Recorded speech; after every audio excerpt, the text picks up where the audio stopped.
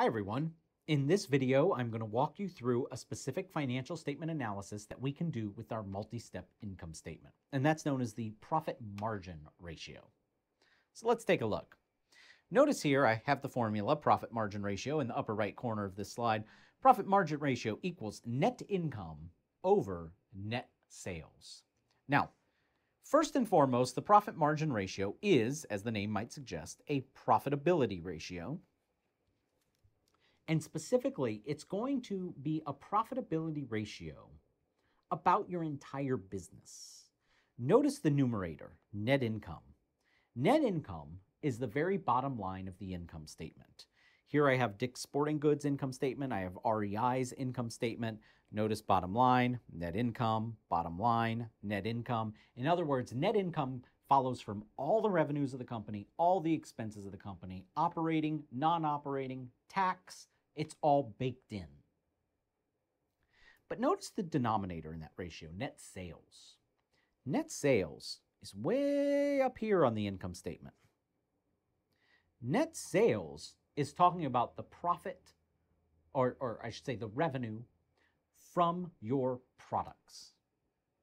All right, so with that said, what is the PMR telling us? What does it mean to have net income over net sales? Well, let's break it out a little bit. PMR equals NI over NS. Net income is a way of saying net sales, because that's the start of your income statement, is your sales, minus op expenses, plus or minus non-op, minus taxes, all over net sales. This is just a simplified way of saying what goes into net income, right? So notice net sales is on the top and the bottom. The difference between these two is your top subtracts out all your operating expenses, adds and subtracts all of your non-operating gains and losses, revenues and expenses, and subtracts out your taxes. So what does this tell us about the company? Well, what it's really saying is, what portion of your sales revenue do you actually get to keep after you account for all the other aspects of your business? How profitable are you as a business as a whole is kind of what this is talking about. So let's do this for Dick's Sporting Goods and REI. So I'm going to have over here PMRD for Dick's Sporting Goods. Over here I'm going to have PMRR for REI. And we can just pull these numbers straight from the financial statements. I'm going to use the most recent year for both companies. There's net income, there's net sales, there's net income, there's net sales. Let's go ahead and divide this out. So we've got our net income 297,462 over net sales 875,0743.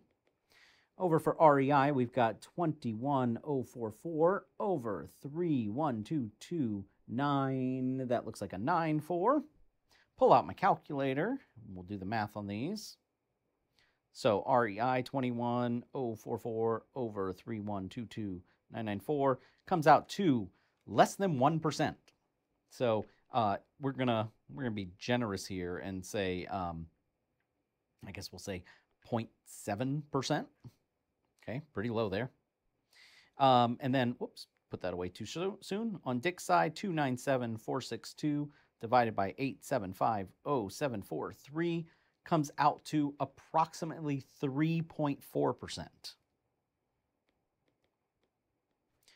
All right. Now, what does this tell us about these companies? Well, first of all, just the raw number, 3.4 or 0.7, tells us that for Dick's, they end up at the end of the day, after all the other aspects of their business, they still keep 3.4% of their revenue. REI, at the end of the day, after all the other aspects of their business, they only keep 0.7% of their revenue. So no matter how good either of these companies is doing as far as being able to sell and being able to mark up their products and collect a good gross profit on that product, the rest of the business could be eating all of your profits away. And in the case of REI, that definitely looks like the case. Whether that's coming from their operating expenses, whether that's coming from their non-operating components, whether that's coming from their taxes, something down in this area of the income statement is eating up their profit. On the other hand, Dick's, yeah, sure, they're still losing a lot of their profit. They only keep 3.4% of it at the end of the day, but that's still a lot better number than 0.7. So that suggests that Dix is doing something a little bit better here with respect to how much its operations cost, or how much of its non-operating activities are doing, or how much it's paying in taxes. Because those are the main things that are going to affect your profit margin ratio. It's all of this stuff that stands between net sales and net income. All right, that's it for the profit margin ratio. Hope you found that helpful. Hope you join me for another video.